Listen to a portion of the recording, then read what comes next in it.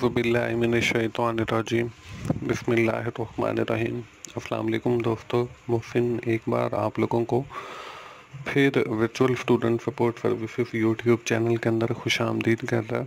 दोस्तों, जिन दोस्तों ने अभी तक मेरा चैनल सब्सक्राइब नहीं किया है वो जल्दी से मेरा चैनल सब्सक्राइब कर लें ताकि मेरी हर आने वाले वीडियो आप लोगों तक पहुंच सके और आप उससे सीख सकें।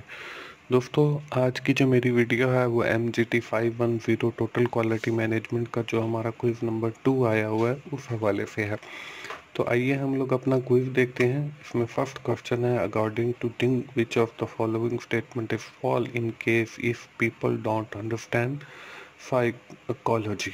फर्स्ट है जी, they do not understand motivation.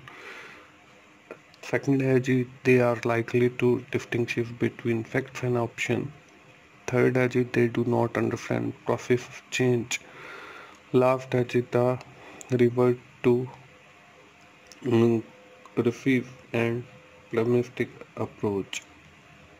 इसमें जो हमारा सेकंड वाला है, they are less likely to distinction between fact and option, ये हमारा ठीक जवाब है। सेकंड है जी, which of the following statement in relation to variation is true for people failing to understand the component of profound knowledge. They see event as individual includes rather than the results of many indications and independent forces. They do not know about the difference between prediction, forecasting, and guesswork. They create criticism, demoralization, demotivating, guilt, elements, burnt, crisis, and turnover. They do not understand the difference between improvement and change. तो हमारा इसमें जो second वाला है, first वाला है, वो इसका ठीक जवाब आ जाएगा। नेक्स्ट है जी, which of the following summarise डाइमिंग philosophy. Theory of variation, system of profound knowledge, cause and effect diagram और लोकस फंक्शनिंग अप्रोच है। और इसमें भी हमारा थ्योरी ऑफ वेरिएशन जो है वो बेसिकली डेमिंग्स की थ्योरी है या डेमिंग्स की फिलॉसफी है। तो फर्स्ट वाला जो है वो हमारा इसका थ्योरी ऑफ वेरिएशन, वो इसका ठीक जवाब आ जाएगा। नेक्स्ट है जी, which of the following helps to identify the process output and the customer of these output so that the voice of customer can be captured. इसमें फर्स्ट है जी, फिशर डायग्राम है, SPOC diagram है, matrix diagram है और relation diagram है। तो इसमें हमारा जो SIPOC डायग्राम मतलब सेकंड वाला जो है वो इसका ठीक जवाब।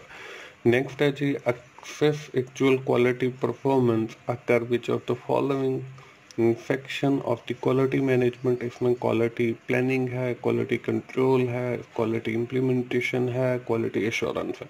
तो इसमें वाला जो सेकंड वाला क्वालिटी कंट्रोल, ये बेसिकली एक्सेस करता है जी एक्चुअल क्वालिटी ऑफ परफॉर्मेंस को।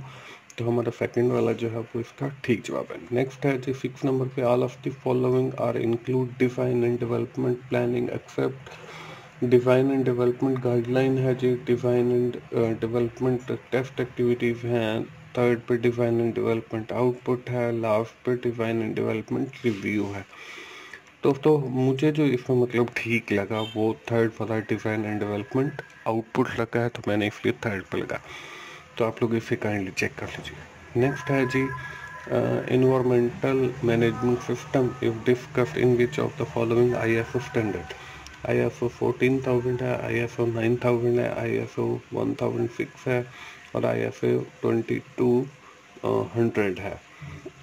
इसमें जो ISO हमारे पास फर्स्ट वाला ISO 14000, ये बेसिकली रिप्रेजेंट करता है इन्वायरमेंटल मैनेजमेंट सिस्टम को। तो फर्स्ट वाला जो है वो हमारा इसका ठीक जवाब आ जाएगा। नेक्स्ट है जी, 8 नंबर पे, which of the following is not example of product concern from customer and end user. इसमें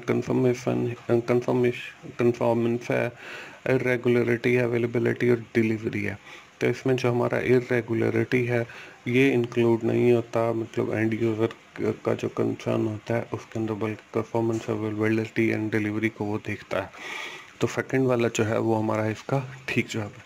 सेकंड लास्ट है जी, incoming product quality is accurate by utilising one और more of the following method accept evaluation of supplier statistics है, revising inspection sampling plan है, first partly assessment with record and adverse delivery service quality, part evaluation by design laboratory.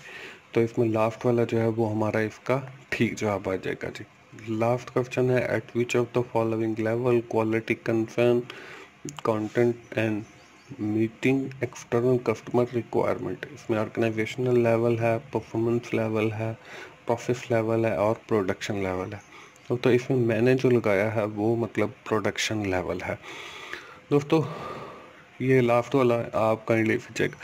दोस्तों ये था हमारा quiz MGT 510 का total quality management का। उम्मीद है आप लोगों को काफ़ी सारा आइडिया हो जाता होगा मेरी वीडियो से कि किस चैप्टर से क्विज आ रहे हैं। बाकी तो हर बंदे का डिफरेंट ही होता है। आप मोहसिन भाई के channel VSSS virtual student support services देखते रहिए, और मोहसिन भाई की वेबसाइट VUSSSS.com भी देखिए। वहाँ पे मैंने फाइनल टर्म के हवाले से काफ़ी सारा मटेरियल अपलोड कर दिया है। थैंक यू वेरी मच दोस्तों, अल्लाह हाफिज़।